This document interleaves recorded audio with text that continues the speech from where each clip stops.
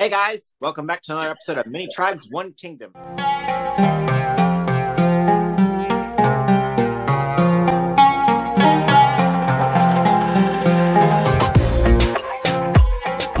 It's your good friend John here with today's video, and we are joined as always by our wonderful co-host.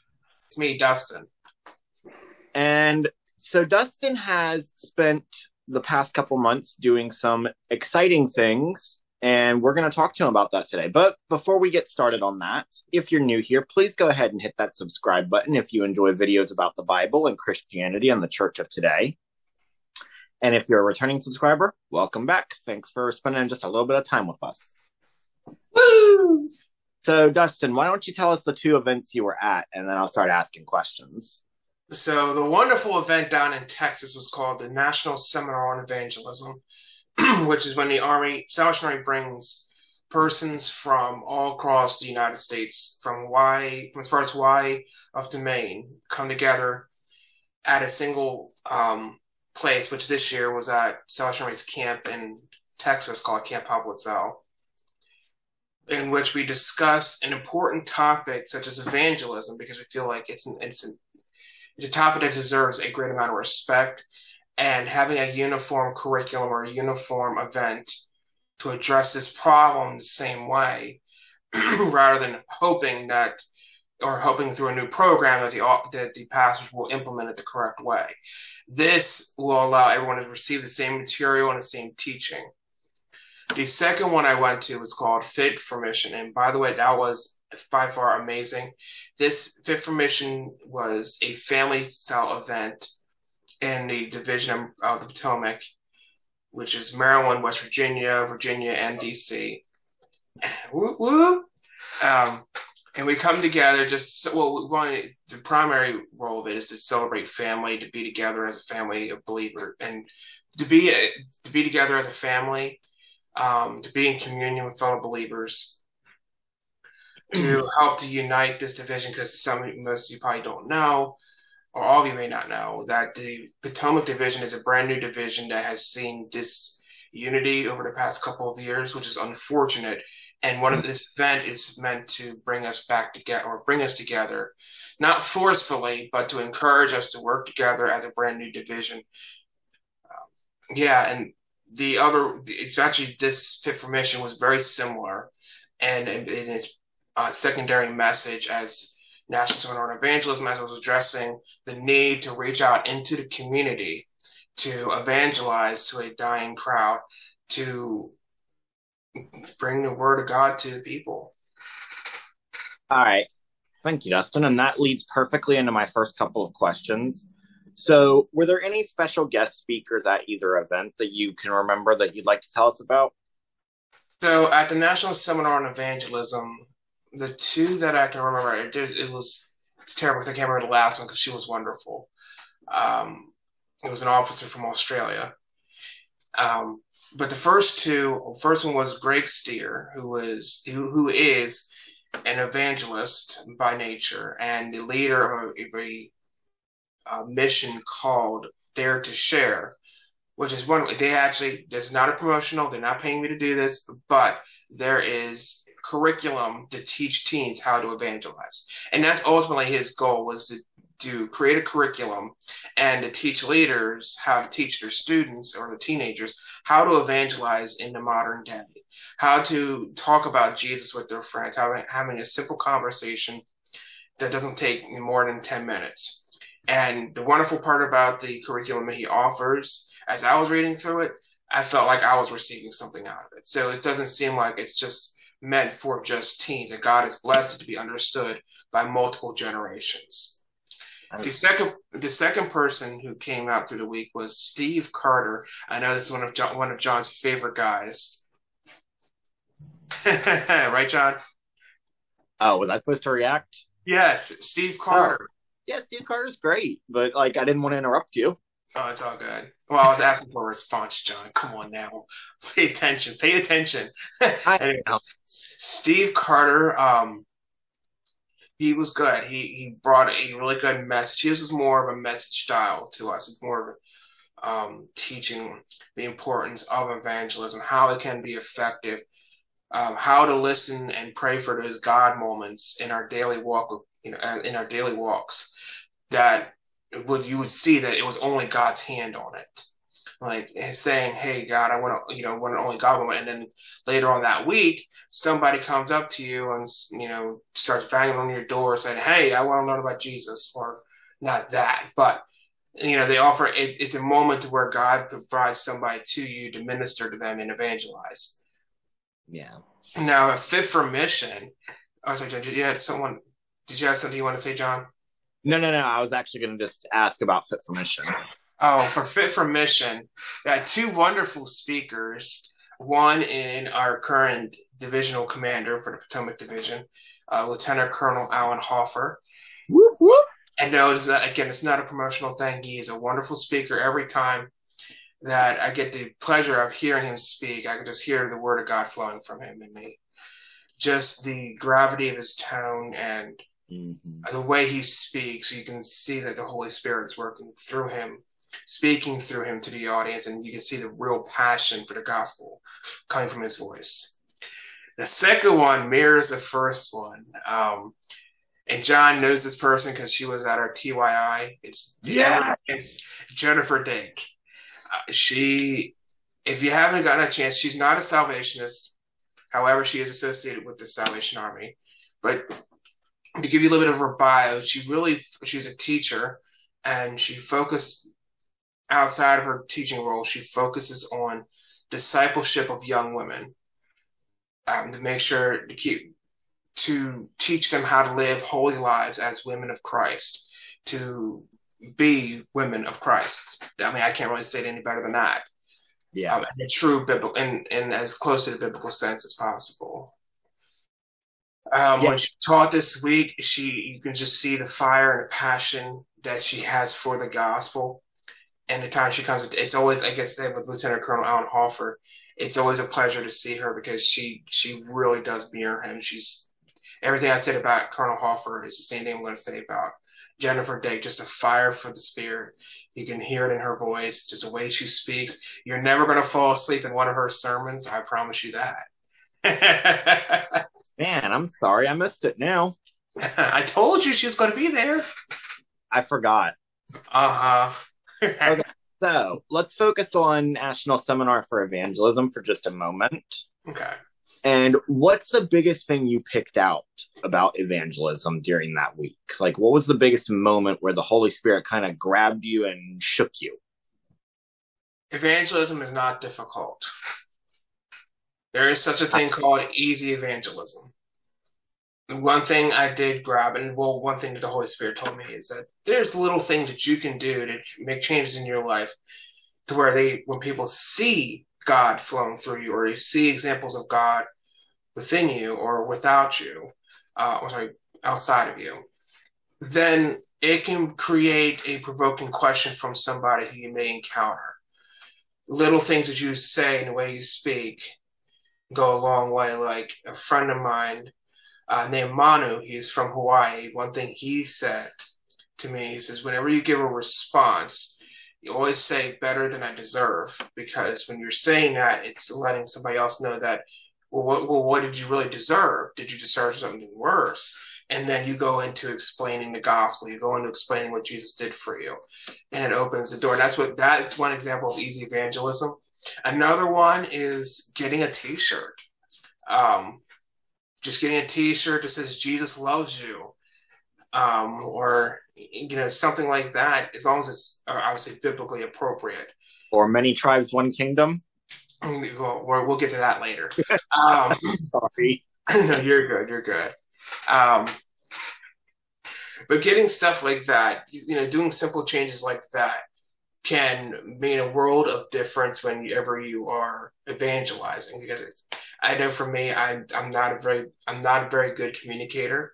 I have a speech impediment, which I know that Christ will still use me because he used Moses through his speech impediment. But that's an easy segue, as we like to call it, a segue into talking about Jesus. The other really big message is the one you're going to hear with every time you go into church. the need for the people to hear the gospel of Jesus Christ. Mm-hmm. But you're just going to learn, you're going to notice one thing. People do not have an attention span worth more than 10 minutes. So if you can crunch the entire gospel down in 10 minutes, do so. Or the entire story of the Bible in 10 minutes, do so. Use your testimony. There is power and worth in your testimony. Because that is, just like the Bible, your testimony is God's story, God working through you, in you, changing who you were, making you into a new creation. Use that with your friends, your family, and with strangers. Don't be afraid. Again, from my friend Manu from Hawaii, he said, don't ever be afraid to share your gospel. Share your testimony. Wow.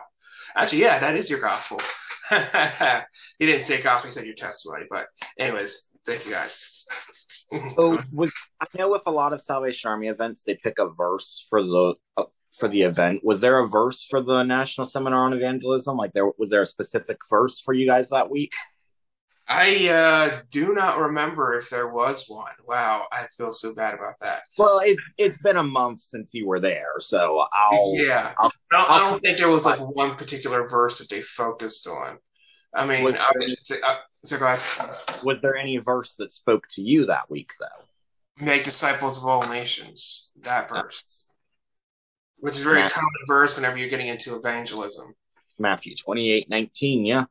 Yeah, making disciples of all nations, baptizing them in the name of the Father, the Son, and the Holy Spirit. Yep. Okay, so let's move on to Fit for Mission. We'll be back for the evangelism in just a moment. Don't ask me the verse for the weekend because I do not remember the verse for the weekend. Okay, that deals with the first question. I have a terrible memory. I'm sorry. If you asked me to remember, I will sit this weekend.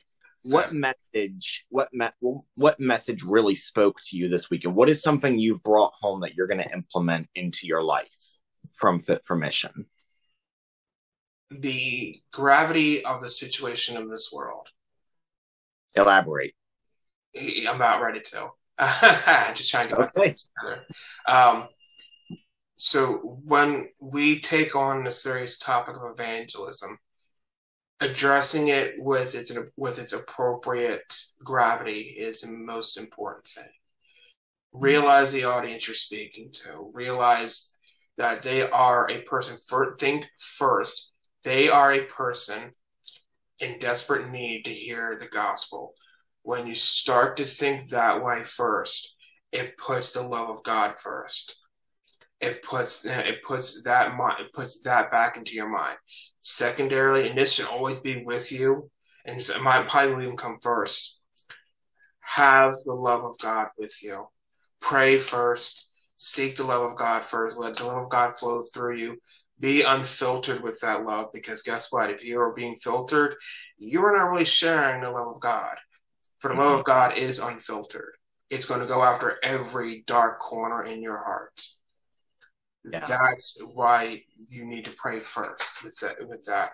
But always, because whenever you're going into these situations, these are people who are battered and broken, who may be very opposed to hearing the gospel. Mm-hmm. Remember, their refusal to hear the gospel is not a loss to you. It's a loss to the kingdom.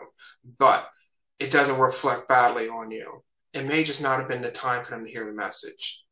It just may not be the moment. So don't be defeated at the first moment when you think you lost a soul. There's always, it's not always going to be the same result. Some cases it's going to be where you did fail, and you need to recognize that. But other moments, it's God using you as a vessel to sort of hit that first chink in their armor, or to put a dent in their armor first, so that the next person come through can break through. Yeah. That's what we need. That's what you need to focus on. Don't focus on winning the battle. Don't focus on even winning the soul. Focus on being an effective person of Christ. Yeah. So I know that these events, you're not in meetings the whole time. So tell us about your favorite memory from Fit for Mission that wasn't in one of the meetings. I would have to say the opportunity to serve at the carnival, making popcorn, It was really fun, except for the time I got burnt and by the grease. That was not fun. Uh, Carnival. yeah, we had a carnival on Saturday. Yeah, you missed it. Um, Well, at least that since you were there, I already had a clown. um, I'm sorry. you're good. What was it? Spending time with a close friend of mine, Angel. It was just a wonderful time to spend. Just to spend time because, of course, Caleb couldn't find Caleb. So I'm like, oh, I gotta hang out with. I'm gonna hang out with Angel because Caleb's not here. Where we can't all three hang out together. Let me make that clear. I'm not favoring my friends. Just spending that time together with a friend of mine. It was very encouraging, wonderful, and just hearing her story and how she's doing in her life, her and her in her relationship. Good. Good. Yeah. And going back to the seminar on evangelism, what about that one? What about any favorite memory outside of the meetings there? Yeah, because I'm about to say there was a lot of meetings at National Seminar on Evangelism. We had 3 a day, John, Well, I'm not surprised. except for like one day. My favorite moment was going out on an assignment, which was for us to go to one of the local Salvation Armies and assist in one of their programs. The one we got sent to, it was all God's hand on it, was to the Waxahachie Corps located in Fort Worth, Texas. Try saying that 3 times fast. Don't try it. This corps is not, it's not a small corps, it's not a big corps, but it is an average sized church for Texas. Mhm. And we got the opportunity to be with their back to school bash and engaging with the kids there, just being a light, and then getting told when we get there, oh, you didn't have to be in uniform. Well, we got told always told we had to be in uniform for this event, for all these events, and we're like, okay, well, who missed this? I'm gonna have a stern talking to, and it's funny because our national youth secretary is from the Waxahachie Corps, and lo and behold, who shows up? The national youth secretary shows up, and we just have a good time and evangelizing and speaking to these young kids, just offering like a fun moment, even just being a reprieve for their parents, just seeing their kids having fun. I know it meant the world to them just to see their kids having fun for a moment in their life, and them just being able to sit back and not have to worry, having people there who will listen to their problems. And then afterwards, that Texas-sized brisket and chicken Oh, was great. We stopped at a restaurant on the way back. The co-authors stopped, and they paid for our dinner, and they just wanted to thank us for coming out, and it was wonderful. Like, it was a Texas meal. I was enjoying myself. I'm like, I wasn't feeling too good that day. Not sick or anything, but I guarantee you, I ate everything on my plate. Oh, just eat breakfast and you're making me hungry. ha ha ha ha. So I know we're running short on time, so I've just got a few more quick ones for you. Okay. So, what was probably the worst thing that happened at either one? I think I know what your answer is going to be, but the worst thing that happened for you at either one. Hmm. I can't think of anything. Wow.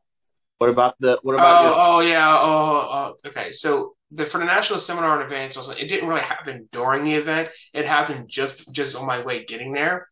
What I did was made arrangements with my pastor to stay at his house because his house is closer to the airport because I had to fly down to Texas. And we got in the car. I'm all packed. I'm in the car. I had my uniform on because I was told I had to fly down in uniform, even though I later found out you didn't have to be in uniform. And that was a fun part too. No, I wasn't in full. They did say we didn't have to wear tunics, but anyways, I digress. We're in the car, and I see a message that my flight was canceled, and I'm mm, like, "Oh, you gotta be joking!" So I get to the airport, and there's this just big old freaking line in there just for that one flight because there was only one flight going down to Fort Worth, Texas that day from that airport from Baltimore International, and so or sorry to Fort Worth, Texas, because we had to fly into Fort Worth, not Love Field, because anyways, and then I'm getting like 30 minutes. I'm gonna crack that. I was standing in this line for at least an hour and a half, 2 hours. And I didn't get, I barely made any headway. I finally get to the front of, get towards the front of the line. And then I get a message that there was a flight or a seat reserved on another flight, which was a connecting flight. And it was leaving out of Ronald Reagan. Now, and if you don't know, Ronald Reagan is near Washington, D.C., which was almost an hour away from where I was. So I contacted my pastor. He said, "Oh, yeah, I'll come by. I'll pick you up and take you right over." I was like, "Oh, great, thanks." Get there. My flight's not until 2 p.m. or 2:30. And then I connected a flight down to Greenville. And then from Greenville over to Fort Worth, Texas. I was initially supposed to, my way the original plan was, I was supposed to be one of the first groups to arrive at 10 a.m. I didn't arrive until 10 p.m. It was a wonderful opportunity because I got to meet the National Youth Secretary for the Salvation Army, who was a wonderful person. But then I got known as that guy the whole weekend, so the whole week, because I was like, "Yeah, you're that guy that was late." I'm like, "Oh my gosh, I do not." It wasn't. They weren't being mean to me. It was just like it was a matter of circumstance. It was all fun. Yeah. So whenever I would introduce myself, it's just like, "Oh, you're that guy that came in late." Oh, thanks. Like I'm the only guy getting.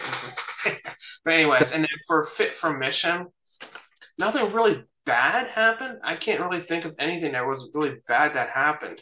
Although me was rolling down that steep hill was not so much fun. And then someone making me hike up that hill, I was about to beat somebody for that. You can thank Angel for that one, John. Our message as soon as we're done with the video. Yeah. Last thing I want to ask you, and this is something I want you to really think about. What is something you want to tell our subscribers from both events? What is something you really want them to carry from here? Evangelize. Reach this world for Christ. That's going to probably be a sounding drum or something that you're going to hear constantly from your pastors, but I'm being absolutely serious. If you're lost on a deserted island, how do you, or if there's people deserted on an island, can they go out and find a rescuer? Or does a rescuer have to come find them? You need to be that, if God is using you as a rescuer, go and be that rescuer. Speak the gospel to them, because the gospel is that life preserver. Rescue them from that island. I'm sure they do not want to stand on that island, because guess what? That island is sinking. They need to be rescued. Because once the island sinks, they cannot be rescued. They'll be swallowed up by the sea. Go out, rescue people, as many as you can, according to the will of God on your life. Man, that's poetic. Yeah, I just thought of that too. Wow. Or y'all say the Holy Spirit sent that to me. Or, yeah. You know what I mean? The Holy Spirit influenced that. I got But yeah, take it very seriously, because time is going to come where we're going to have to face account for not just our sins, for what our actions were, but also what our inactions were. Mm-hmm. And even if we do enter into the pearly gates, we still have to hear all our actions. Yeah. And the last thing I want to see, or the last thing I want to hear, is that, and I know I will hear things that, where I was inactive in certain points, but I want it to be a specific moment where it says, you picked up the race, you started running in the race again. You didn't let anything run you by. You went out, you spoke the gospel. You did this, you did this, you did this. Not to say that that's what I need to enter into the kingdom, but I want to hear the ever sweet words, not just, "Well done, my good and faithful servant," but just the additional fact that I was a force for the kingdom to bring more people in, to get more people into the kingdom. That's the sweet words I do want to hear after that, is that people were rescued because I was active in the mission. And I know that's what you want to hear too. I know you don't want to hear that you failed in several moments of your life when you should have spoken up. Speak up. Don't speak truth to power, but speak truth to the gospel. Or speak the truth of the gospel to these people, because they need to hear it. It is a desperate need. It is medication. It is something that we need to hear. I think probably the best way to end this interview. Well, thank you guys. Thank you, John, for interviewing me for this. I really loved it. Yeah, you really this is something I really needed today. Whew. All right, guys. I am so thankful for you guys having me on the channel. This is not a farewell. This is me saying we're going to keep on moving forward. And hopefully we'll have more videos. I do ask and solicit your prayers as there will be some upcoming changes in my life personally that I do ask that you pray for. I can't speak to them yet because they haven't really happened. I don't want to ruin anything, but just please be in prayer. Thank you guys. God bless you all.